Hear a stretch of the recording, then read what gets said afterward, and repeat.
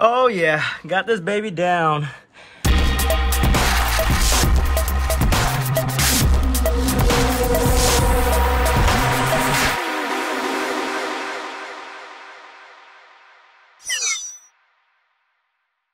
Hey guys, welcome back to the channel. So if you've been following my maintenance restoration on this IS300 Sportcross project of mine, I got the whole front seal, timing belt, water pump, and everything on this side of the engine fixed as far as oil leaks go.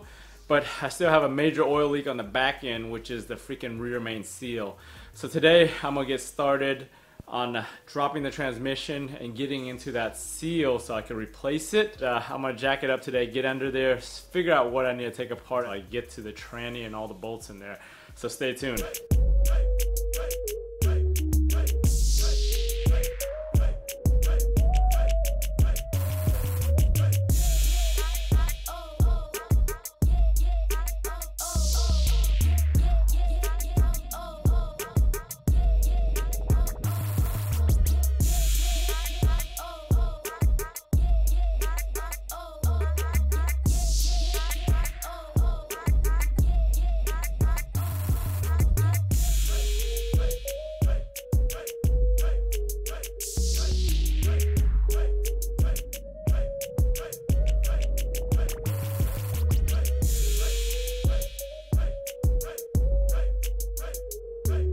So I got the car all jacked up on jack stands on all four corners.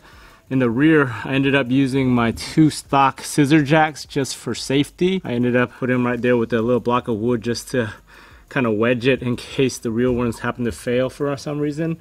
Up front right now, I've got all four right here onto the frame rail. And then I left the hydro jack right on the subframe right there just in case. So my dilemma right now is I have to cut these exhaust bolts off because those things are basically rusted out. I'll attempt to shoot them off, but most likely I'm going to have to go and just grind them off. The middle one I'll probably just leave, and I'll probably cut those off the car because the rear ones are spring loaded so they're not rusted and corroded.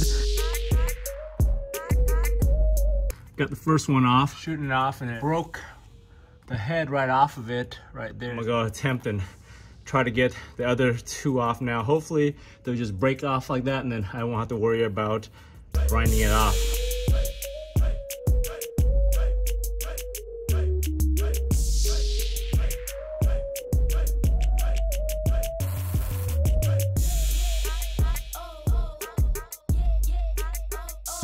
So the impact wrench right there made short work of those last two, so they weren't as corroded as that first one that broke off. Yeah, pretty much shoot it off with the wrench on the other side and it got it pretty much off. So I'll end up having to replace those bolts. The gasket kind of fell out too, so I gotta check, inspect all that to see how it goes. Now I gotta unplug the O2 sensor in here. It's the one in the floor. And then I end up unbolting the one back there all the way by the differential. And then I'll take this section down of the exhaust.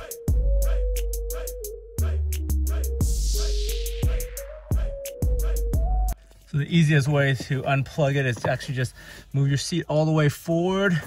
Just reach in here right where this vent is, and then the O2 sensor plug is right there. So I already unplugged it and I pushed the harness through down here already. So I'm just go back underside and grab it and get out.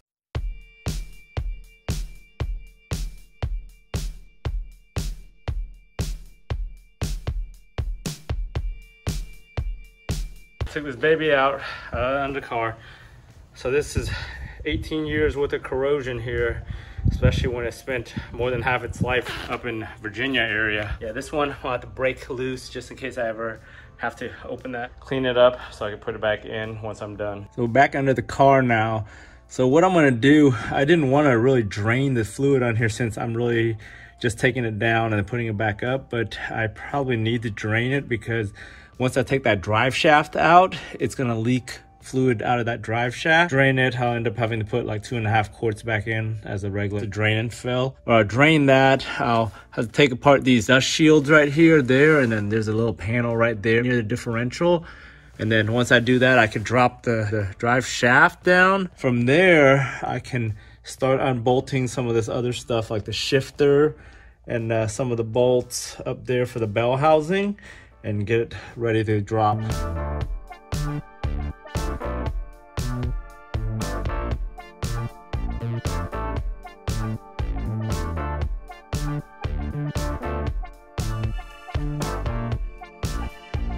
So took that little heat shield off right there. It was just 3 little 10 millimeters.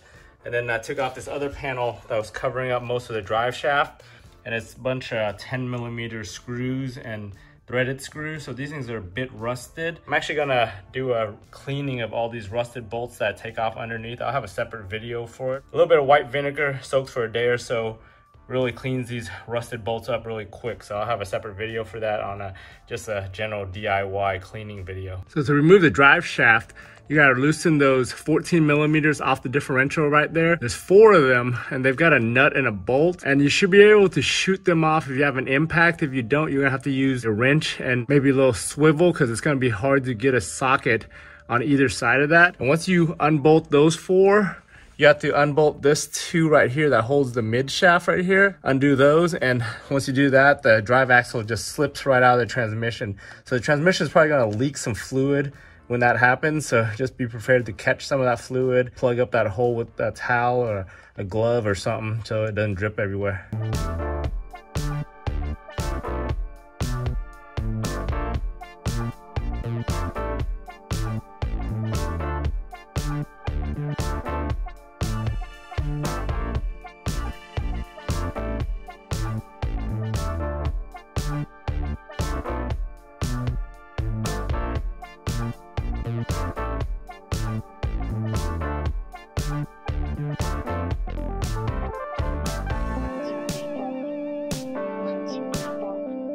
Got the drive shaft out, just pulled it out from under the car. These end bolts weren't really as bad as some people thought, but then I was also shooting it off with an impact. When you're doing it by hand, they're on pretty tight. The threads are pretty fine on there. There's like a special thread.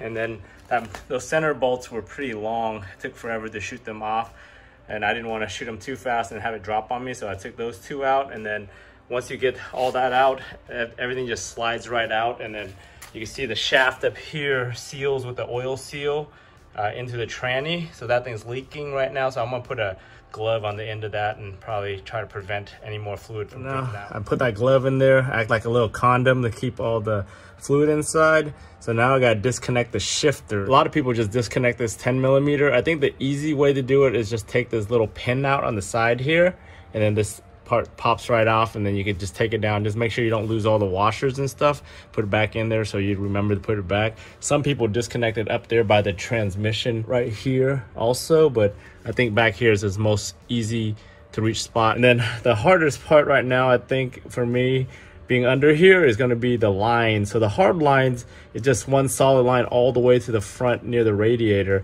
and then there's like 3 clips or 3 mounts along near the exhaust, on the bell housing, on the block, and up front. So you can undo those, and then there's 2 hard lines that go in here, little banjo fittings. Undo those. Yeah, that's the only way you could really take it out. You have to undo these right here so you can slip them out. You could leave the line there, but you need it to move so you could actually pop it out of the banjo holes.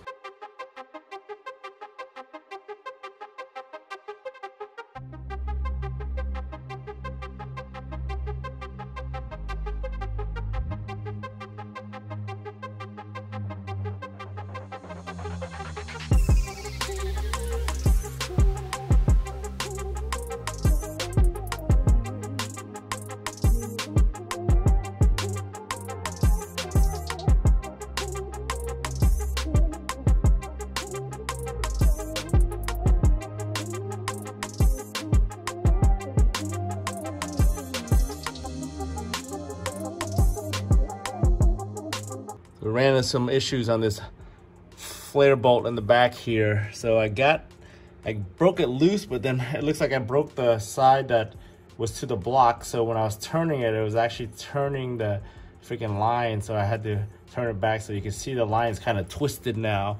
So I had to twist it back to its original position. I'm gonna have to get like the 19 millimeter, hold that back one while I try to break the front nut.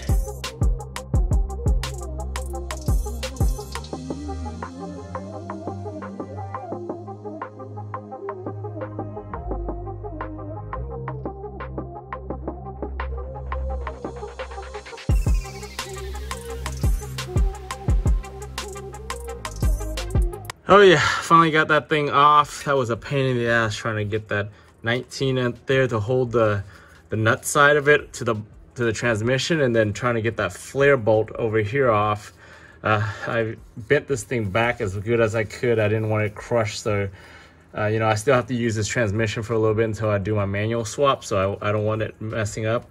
I ended up using some of my Dorman vacuum caps that I had bought for another project. They fit perfectly over here to block the fluid from dripping everywhere, so I'm using those temporarily up here and back there, and then on the two hard lines right here just to keep shit from dripping. So what I'm gonna do now, I'm gonna unbolt the bell housing bolts. I'm gonna leave these 14s here though. I'll do those last because they're the easiest ones to get to.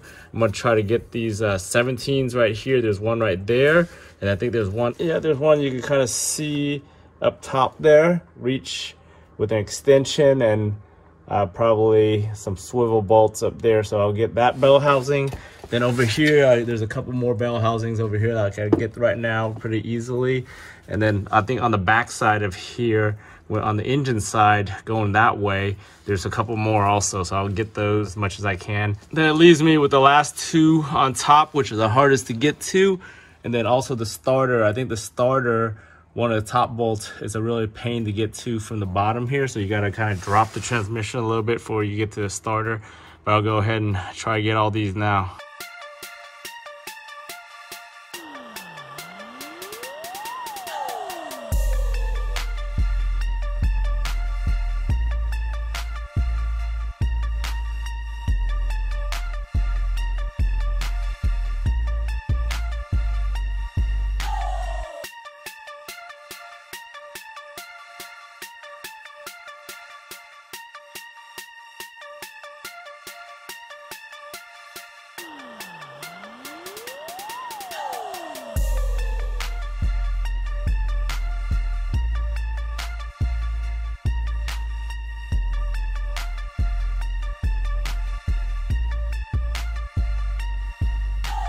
All right, got those starter bolts, the two 14mm starter bolts up there out.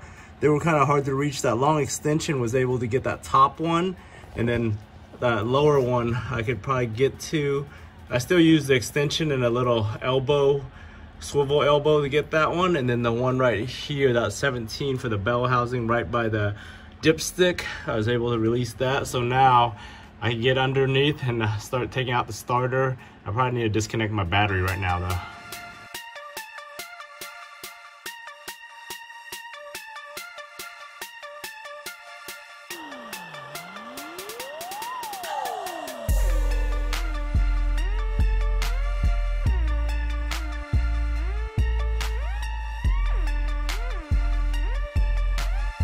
So we got the starter up here right here. So I got to unbolt the power for the starter and the signal. And then I've already released the two 14mm that were on the bell housing from this side. There's one that's on top that's pretty hard to get to. And then there's one a little bit closer down here that's not that hard to get to. And that should take the starter out, just those two bolts. I think I got a couple more bell housing bolts. This one and the one over here is pretty easy. And I think that's it, other than these two down here. And at that point, I could drop the engine mounts. You got these two holes in the subframe on each side over here, also right there. So you just loosen them up a little bit, and that way the engine has a little bit of movement. And then you could tilt that down and get the two harder bolts on top of the bell housing.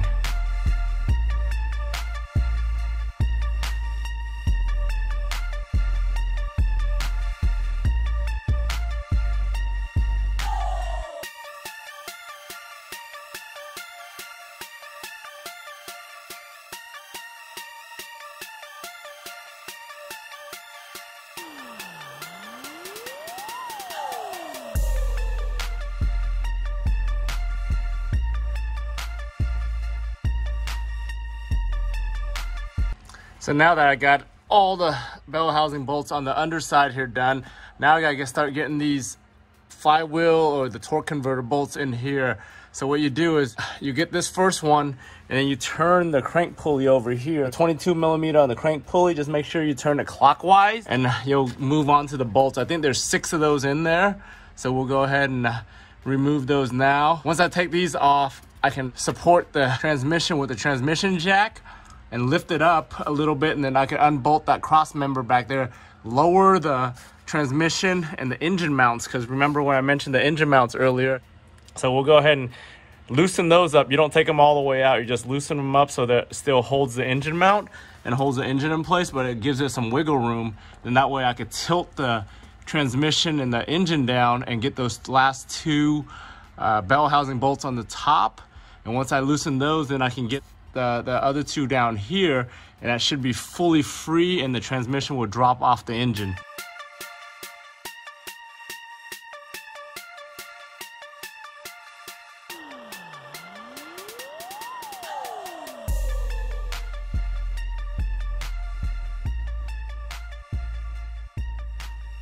You guys saw one of my recent jack videos where I was putting this transmission jack together. You'll notice I was complaining that this thing was way too tall. When you put it under here, yeah, literally all I have is like 6 inches of lift or drop on this. I'm gonna attempt to use it right now, really just so I can lift the engine up. I'm gonna lower it once I drop that cross member back there. Get those 2 bell housing bolts on top. After that, I might just have to just use a regular jack and a board.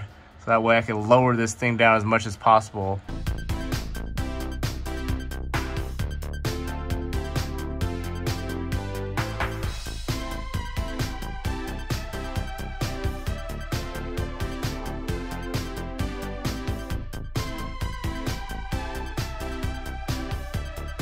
Oh yeah, got the jack down a little bit. The transmission lowered down with the engine mounts loose. So now that we've got it down, we actually have access to those 2.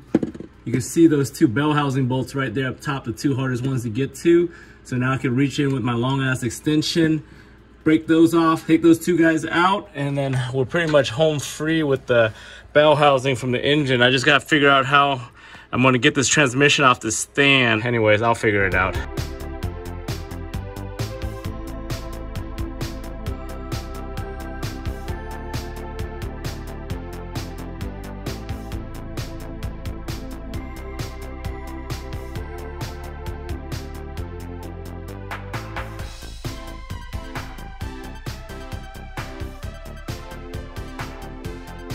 All right, I got those 2 hard-ass bolts on top out. Now I think I got an idea on how to do this now. So what I'm gonna do, I'm gonna re-bolt this thing back up. I'm gonna jack it up. I'm gonna put the cross member bolts back in, and then I'm gonna just lower it. The thing is still, the transmission is still in the engine because I still have a couple more bolts to go there. And this is mounted to the car. I'm gonna take this jack platform thing out. I'm gonna end up putting 1 jack up front, 1 jack in the back here, and I'm gonna just lower them down slowly so that way I could get it as close to the bottom as I can. And once I get on the floor, I could just slide both jacks out of the way, kind of get this and slide this thing out. I actually have a dolly. I might just end up setting it on top of that dolly and see if I have enough room to roll the transmission out.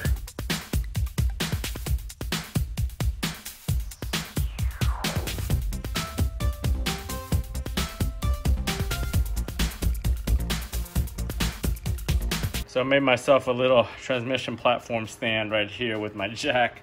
I used that same 1-inch pin that I had used for the transmission jack. I drilled a hole in a 2x4, and then I'm gonna use that to hold up the transmission while I take the rest of the bell housing bolts down and slowly lower this baby down.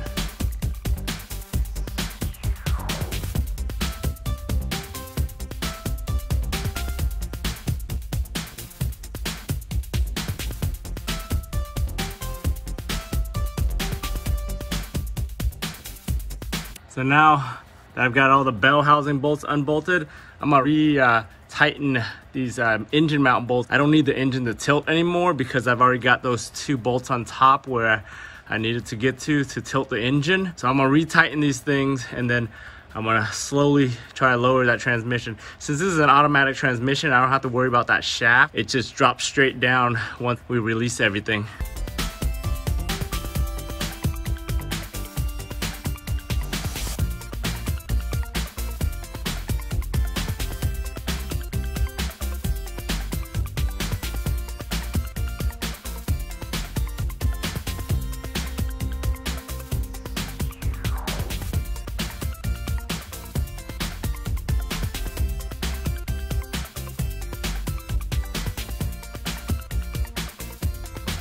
All right, so I've slowly lowered it down a little bit. I've got air between the engine and the transmission. So I'm actually separated now. So the transmission is actually just hanging out by itself on the two jacks. I need to get to the other side and undo the harnesses, or at least watch out for the harnesses, make sure there's all the clearance is good. I'm gonna have to crawl under here now and check the clearance a little bit just to make sure that I'm not yanking on anything before I lower it anymore.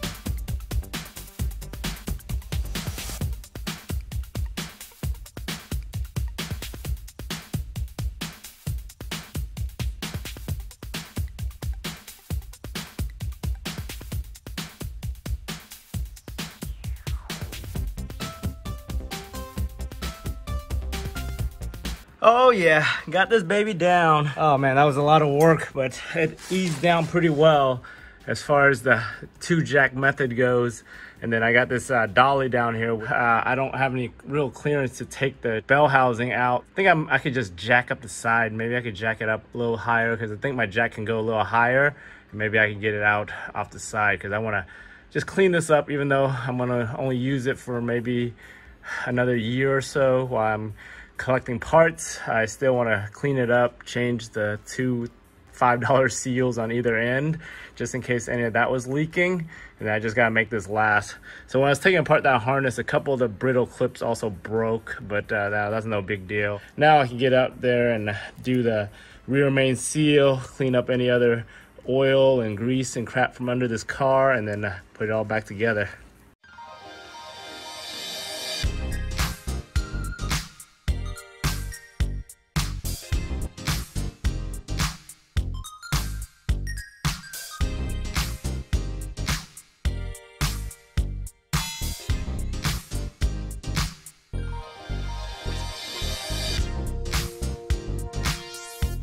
Oh yeah, got this baby out right here.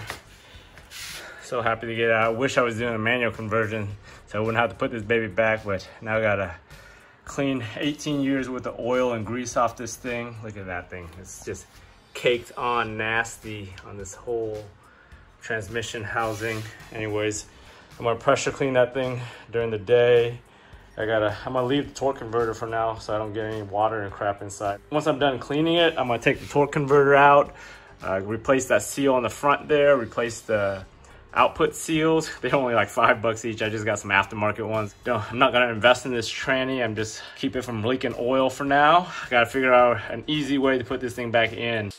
Hey guys, thanks for tuning in all the way to the end of this video, and I hope you appreciate the detail that I went to on how to lower this transmission. This project's taken me probably like 2 weeks now to do. I've been slowly kind of doing a piece by piece every night. It looks continuous on the film, but it's you know, a little bit every night that it took me to do this. I've got a bunch more content on this car coming up. I've got to change the seal on the transmission. I'm gonna have a separate video for that. I'm gonna clean up the transmission. I've got to clean the underside of the car. I'll have a separate video for that while I'm doing the rear main seal replacement on this car. I also have to do the oil pan gasket. Since I got the transmission off already anyways, I might as well do the lower oil pan, so I'll have a separate video on that one. If you guys like all that content or you're doing this similar projects for your IS, don't forget to subscribe and like the video, and I'll talk to you guys next time.